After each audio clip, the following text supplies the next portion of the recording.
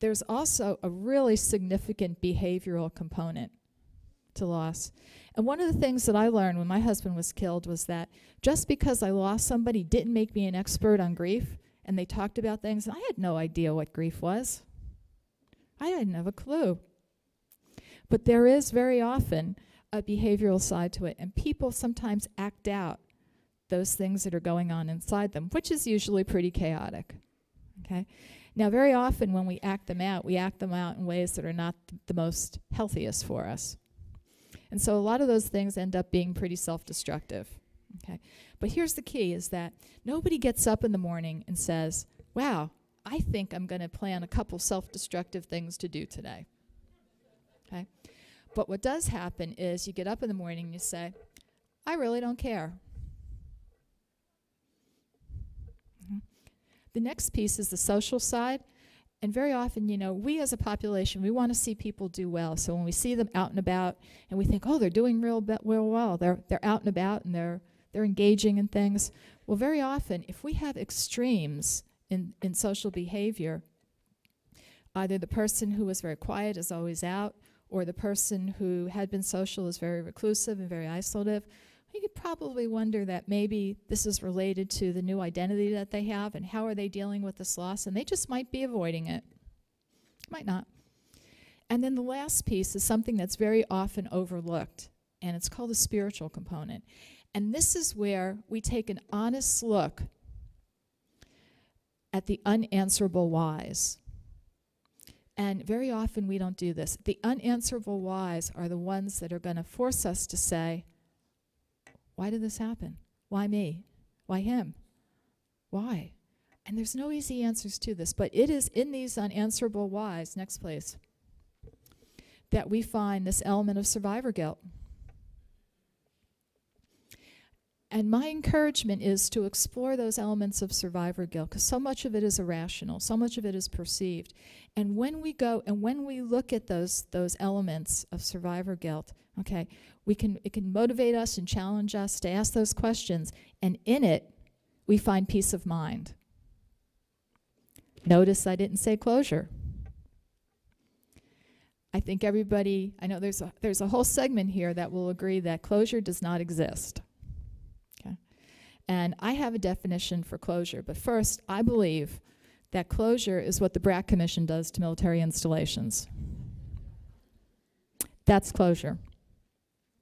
And let me give you all a very personal example of closure. How many people in this room have closure with the attacks on America on September 11th?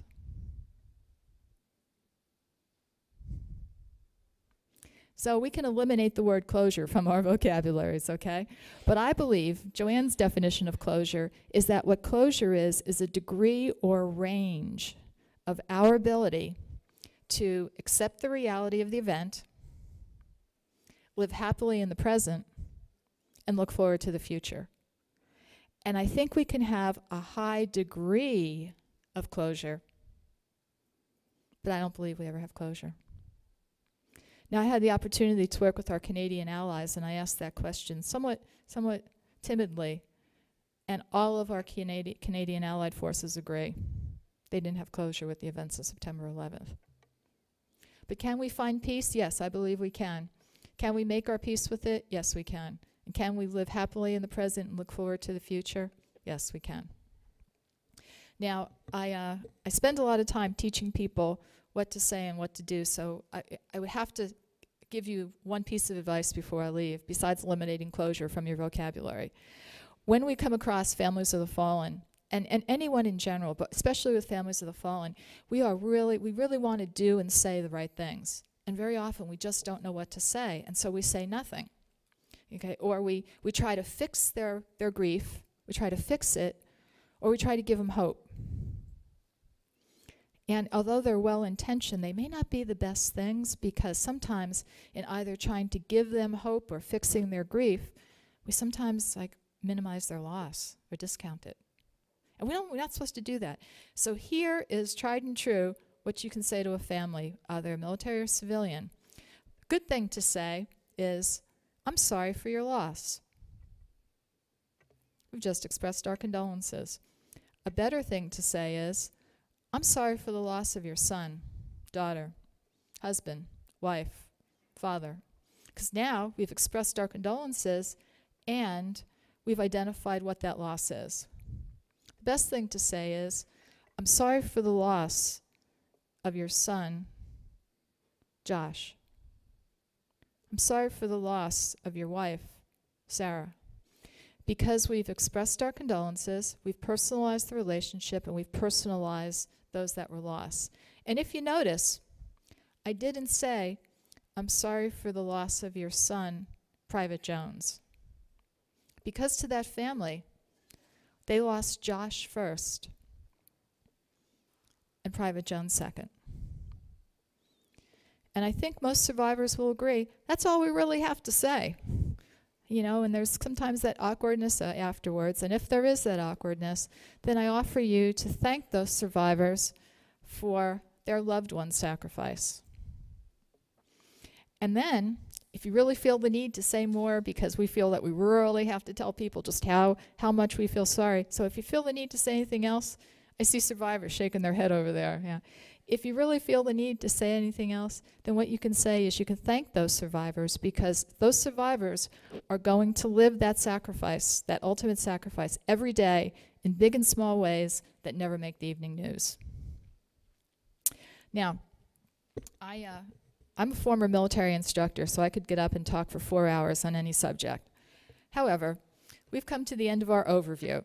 So here are some helpful links. Here's the 3 that we've been made wonderfully aware of today, and that's Army SOS. Okay, and we've seen that in action today.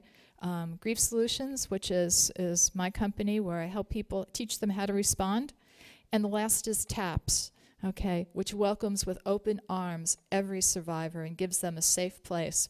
And it gives them the ability to connect with other survivors so that they don't feel alone or isolated. Okay. Lastly,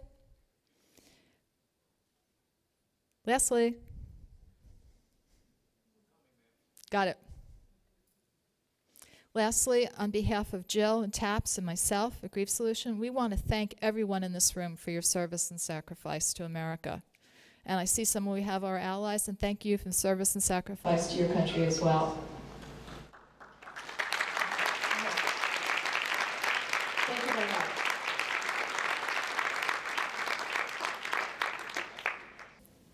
I hope that you all have gained some good information from today's forum.